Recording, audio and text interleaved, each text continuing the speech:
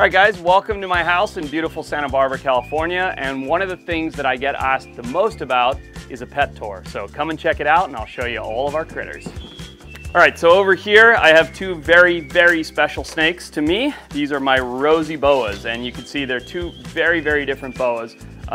This one here, which is Rosie, and Rosie was my first pet when I moved to the United States. And the reason being, once I moved to California, I heard about native boas in California, and I cruised down to Palm Springs area, and the very first boa I found was this boa right here, and she had a gnarly, fleshy, like infected tail. And I wasn't planning on keeping a snake, but I grabbed her and I was like, wow, this snake could easily go septic if I don't do something about it. And so I brought her back to Santa Barbara the next day, trimmed off all the dead flesh, treated it with betadine, gave her antibiotics, and she healed up. And at that time I was 15 years old, and I used to take her in for show and tell. And then when I was in college, I started a little business called Adventure Science, and this was always my display animal. And the whole time I'd be messing with her tail, whatever, she never bit me once. So Rosie I've had for 18 years, no, nearly 20 years. And she's amazing. And I got her a friend not much later who's Chocolate. And what I love about these two is these are not hypo crazy bred Rosie boas. This is a native boa from the northernmost extent of their range in Palm Springs, California, and this is from the southernmost at Cabo San Lucas, the very tip. And you can see the crazy different color variations. And what's so cool is how they shift from this color to this color as you go down south. And I even caught one pretty recently when we went to Baja and filmed the taxa thing, and the purple colors on that one were crazy, and really a mix of these two. But of course I'm not collecting snakes, but these are two of my absolute favorite animals. Rosie I've had for almost as long as I've been in America, and Chocolate for about 10-12 years, and they live here very happily. Below them, the newest addition to the farm, if you will, is my son's pet. So my son is 3.5 years old. He's not here today, thankfully, because he is nuts when there's a camera around. And the very, very first snake that he caught all by himself, we went up to the park near to my house, and I said, go look under that tin, and if there's a rattlesnake under there, stay away, but if it's not a rattlesnake, catch it, whatever it is. And he was tentative, he's only 3 years old.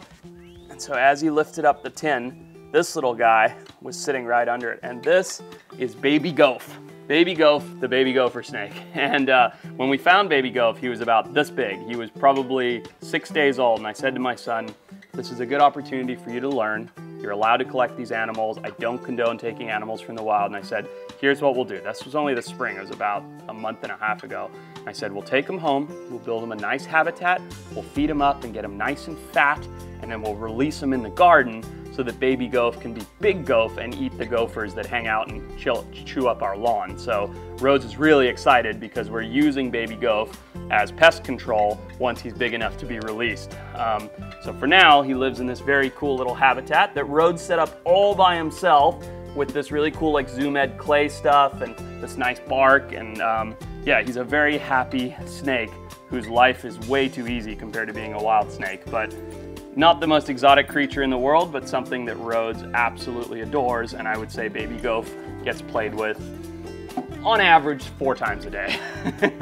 So that's Baby Goph.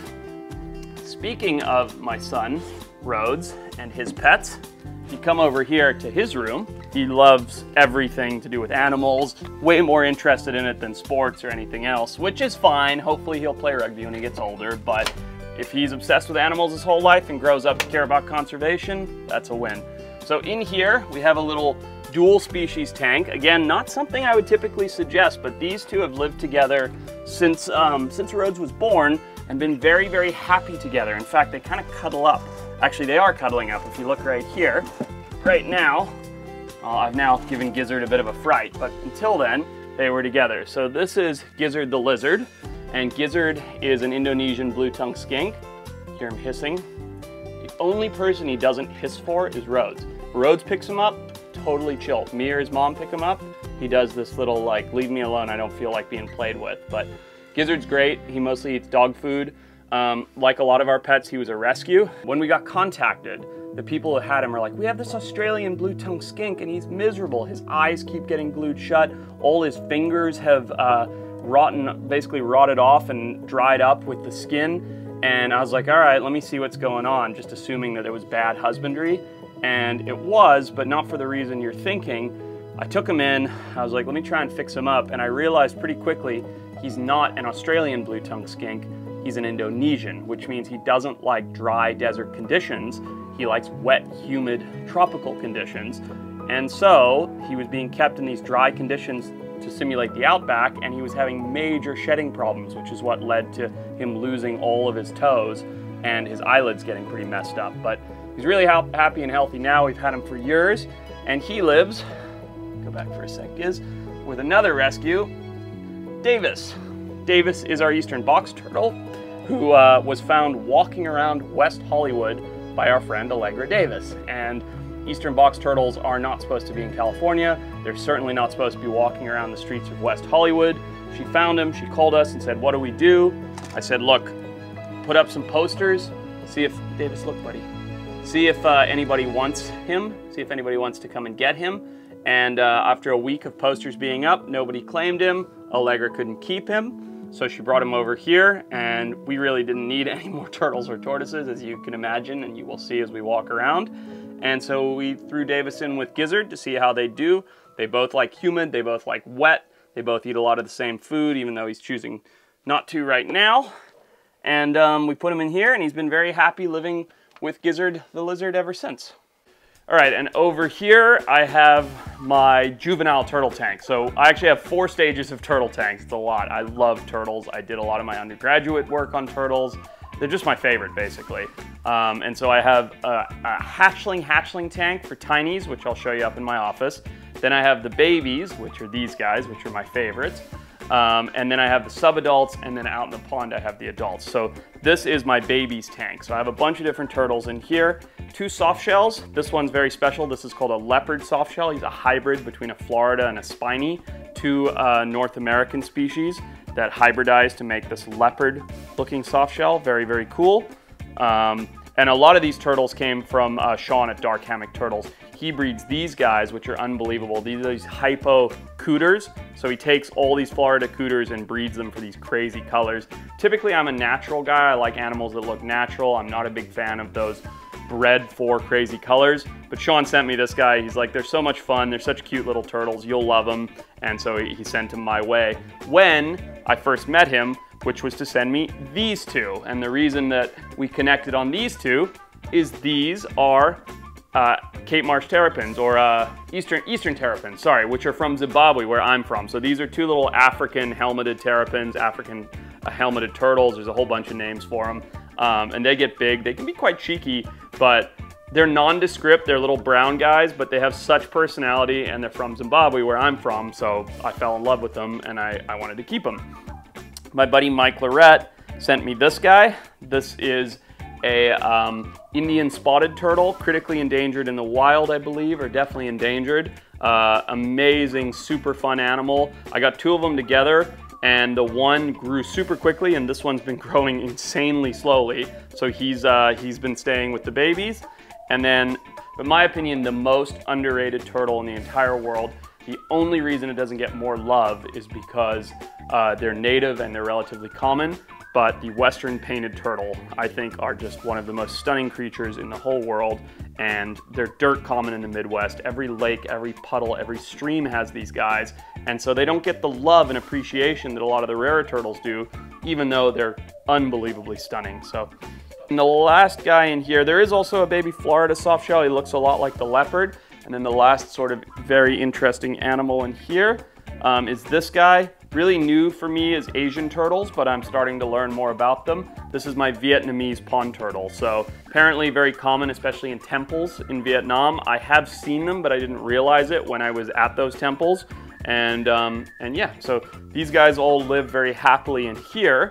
And this is like, to me, this is better than television. Like, I can sit on the couch right there and spend hours watching this tank and how active they are. You can see I've literally just been handling them, and they're still begging for food even right now. That's how like funny and silly they are. I mean, turtles are really like nature's D student. I don't even know how they survive in the wild. They're such daft little things as babies, but they are just unbelievably beautiful, full of personality and adorable. And I have 3 new turtles that'll be going into here very soon. I'll show you those guys when we get to the office. First, I'm gonna show you the adults. All right, so down here is the pond, and this is where the absolute adults go. Managed to set up a pretty cool in-ground filtration system. It's also got heating, so I can put tropical and temperate turtles in here. And there's a big mix. There's like this big giant red belly slider here, she was found walking around a street in Santa Barbara, which is insane. Again, non-native. There's pink belly sliders. She's got a big chunk missing out of her shell. I forget how that happened. There's like all kinds of things in here. Chinese hyphen sharks, there's some koi, almost all rescues.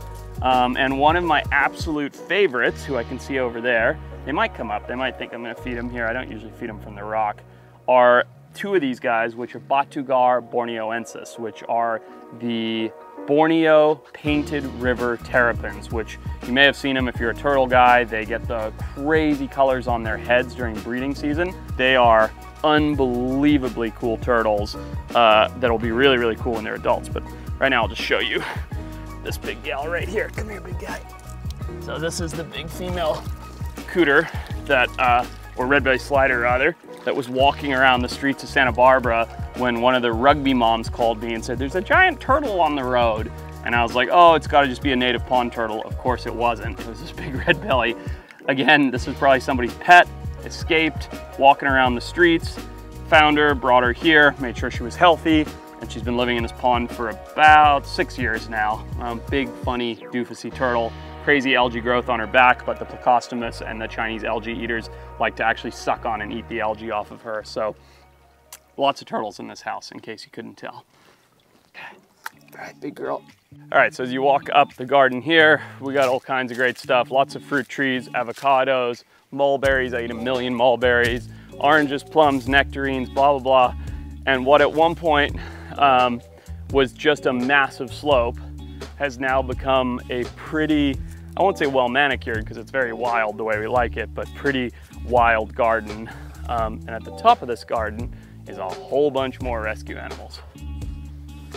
All right, so up here, all kinds of stuff going on. This is the temporary cages for the roosters, which are going away soon. They may or may not be going to a happier place, but we hatch chickens a lot, trying to keep the diversity up for our chicken coops, and every now and then we get roosters. So a bunch of different species of chicken. I'll be honest, I don't know most of them, my son does. We used to have our rescue pig Buttons in there. She was a rescue from Hurricane Katrina. She was the sweetest pig in the whole world, but when was Hurricane Katrina? 2013? I don't know. So she sadly passed away of old age recently. Bunch more chickens over here. Everybody's out right now. We've got these guinea fowl. You'd see the chickens they have a pretty nice life, everybody. They just kind of free range around, cruise around. We get beautiful fresh eggs every day. I think we have peahens and baby peacocks in here right now, as well as some guinea fowl that you can see in there. They're usually free range, but because we're penning them, getting them used to the area before we let them out, they're staying in here for now. And then the 2 big sillies. So I'll let the 2 big sillies out right now. All right. The way we got these guys, again, never wanted them, never intended. I was driving home from Christmas at the in-laws, and it was Christmas Eve. We're driving home to celebrate Christmas here at home with my family. And I looked, and on the side of the road in Gilroy, California, was this sad looking mangy little pony that was up to here in muck and mud, and it was raining, it was freezing cold, and I was in my old tiny little Mazda pickup truck, and I pulled off the road, and here sat this silly horse. And so I pulled off, and it turned out it was this Spanish family who had a petting zoo. The petting zoo went under, and this horse was the last animal they had. And so they said, oh yeah, she's an adorable little mare, such a sweet girl, blah, blah, blah. We just haven't been able to take care of her. Earlier that day, I just pulled out a couple $100 for everybody's Christmas presents. I had the whole stack of cash in my pocket. After a back and forth negotiation, we loaded Feliz, for Feliz Navidad, up into the bed of the pickup truck and drove him straight home to find out he was a he and not a mare. So that's how we got Felice. Donkey over here, and you see these two are inseparable. Donkey over here, he had a mate and they had been together their whole life, and his mate died, and Donkey was literally, hey Donkey, get your head out of there, would you? Dying of like, he's so stubborn, he's such a donkey. Ugh. He was like dying of a broken heart. He was getting skinny and miserable and sad, and we talked to the little miniature donkey farm in San Ynez, and they said, we don't know what to do. He's such a sad case. We don't think he's gonna make it. And we said, let us try. Let's see how he's doing. Felice needs a friend. We brought them together. Even though they're two boys, they have never been more than about 6 feet apart since then. So now they're just our expensive mobile lawn ornaments, basically. All right, and then as we leave the chicken and horse coop area, down here, other unintended pets, but pets that we do love nonetheless. We have our two giant African spurred tortoises, also known as sulcatas. So this is Arnie, and that's Sly, and I actually grabbed some watermelon rind for them earlier. Let me get that. They also love hibiscus flowers, so where this hibiscus is growing over here, pick a couple of these, like this, pick some off the ground, bring them over here, a little bit of watermelon rind. They're pretty funny because what happened with them was there was an old lady who had them for years and years and years, and they got too big for her to take in and out every day any longer, and so she didn't know what to do with them, and like everything, we couldn't not help them. So they ended up coming over here and just growing gargantuan, and they have one of the best views around as they live in this little area here, eating our leftover veggies. Come buddy, come.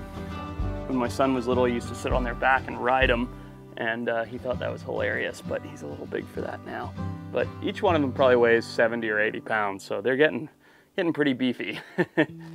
All right, now we are into my office, which in case you couldn't tell is a garage. And so this is where the subadult turtles go before they go out into the pond.